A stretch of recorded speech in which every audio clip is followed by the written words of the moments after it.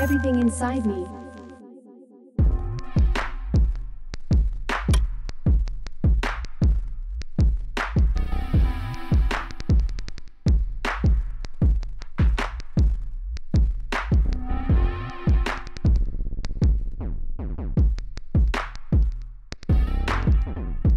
Most cryptocurrency owners would never even imagine that someday, heavily armed federal agents may come to arrest them when they least expect it. But this sort of things is starting to happen with alarming frequency. As long as you adhere to all of the very strict federal rules that have been put into place to govern cryptocurrencies, you will be fine. But if you try to use Bitcoin and other cryptocurrencies as the truly independent mediums of exchange that they were originally designed to be, you could soon have an armored vehicle come crashing through the side of your home. I know that sounds truly bizarre. And Ian Freeman certainly never anticipated that such a thing would happen to him. But then very early one morning, it did. The sky was still dark when the agents arrived at Leverett Street in Keene, New Hampshire, a leafy block of kid houses at the quiet edges of the small college town. They settled on a house at the corner, surrounding it with two armored Bearcat G3s and a fleet of unmarked SUVs. Both Bearcats had gunners stationed in a hatch on the roof, clad in camo fatigues. The only light came from the blue and red sirens, strobing off houses in every direction. Ian was upstairs sleeping when one of the armored Bearcats came crashing through the side of his house. What happened next is like a scene out of a science fiction movie. Inside, Ian Freeman was asleep with his girlfriend and their small dog Coconut. He woke to the sound of exploding glass. A ramming pole, tethered to the front of one of the Bearcats, had plowed through a first-floor window, tearing off the frame as it backed up. Freeman threw on a bathrobe and stumbled downstairs, still shaking off sleep. There was shattered glass everywhere. His first thought was that some stranger had thrown a brick. But then he heard a whirring sound, a small hovering drone that police had deployed to explore the house. He looked outside and saw blinding lights. Coming into focus beside the lights, men pointed rifles at him.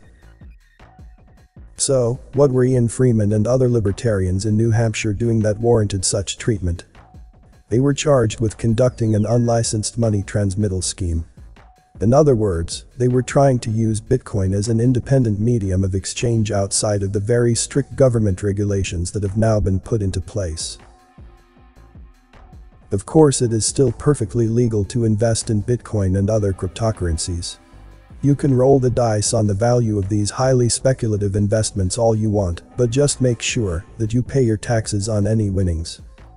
Because if you don't pay your taxes, heavily armed IRS agents may show up at your door. Before I continue the video, please give a like if you've learned something. And don't forget to subscribe and also click the notification bell too so you won't miss any update. And watch to the end to avoid misunderstanding. Thank you.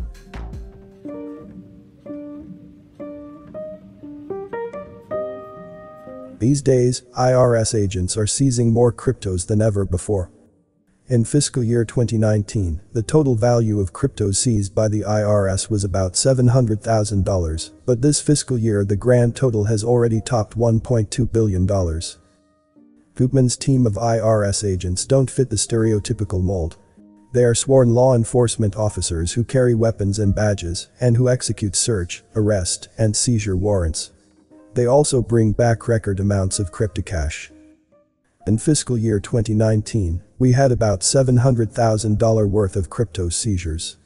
In 2020, it was up to $137 million. And so far in 2021, we're at $1.2 billion, Koopman told CNBC.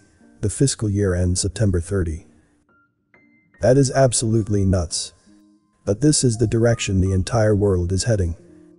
Just look at what has been happening in China. In recent months, there has been crackdown after crackdown.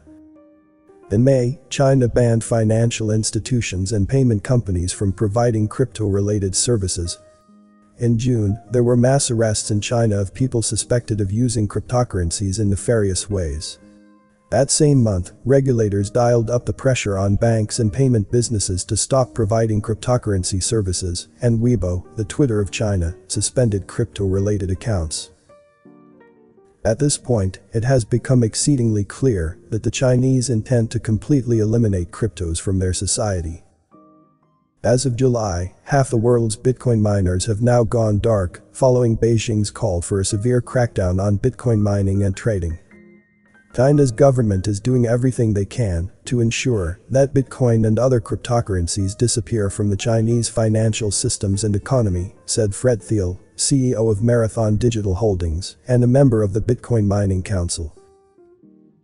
As I have always said, national governments were not going to just stand by as private citizens created brand new currencies that were completely outside of their control. In the Western world, governments seem content to allow people to treat cryptos like collectibles. They can be legally bought and sold through approved marketplaces just like other speculative investments can. But any attempts to make Bitcoin or any other cryptocurrency into a viable medium of exchange that operates completely outside of government control will simply not be tolerated. This is why I have never gotten very excited about cryptos. If they are never going to be allowed to be true independent currencies, what sort of a future do they actually have? All over the world, national governments are becoming more authoritarian with each passing year, and that process has greatly accelerated during the current pandemic. I know that a lot of people out there dream of truly independent libertarian utopias that exist outside of that paradigm, but as national governments become increasingly authoritarian, where will it be possible for such utopias to actually exist? Throughout human history, tyranny has been the norm. Our founders attempted to establish a society in which certain freedoms and liberties were guaranteed, and that society greatly flourished for a time, but now, our freedoms and liberties are being stripped away a little bit more with each passing day. So let us mourn for America, because the path that we are currently on doesn't lead anywhere good. Control over money means everything to the ruling elite, and many believed that truly independent currencies could usher in a new era of freedom and prosperity for humanity. Unfortunately, national governments seem quite determined to make sure that new era of freedom and prosperity never materializes. Comment below with more topic ideas for me to discuss. As a lot of care and hard work goes into this, likes and subscribe, let me know I'm doing a good job. All is appreciated greatly. You may not agree with everything from the content I post. Apply critical thinking and use discernment to come to your own conclusions regarding the content. Thanks for watching this video. This Everything Inside Me channel. See you on the next video. Stay safe and healthy.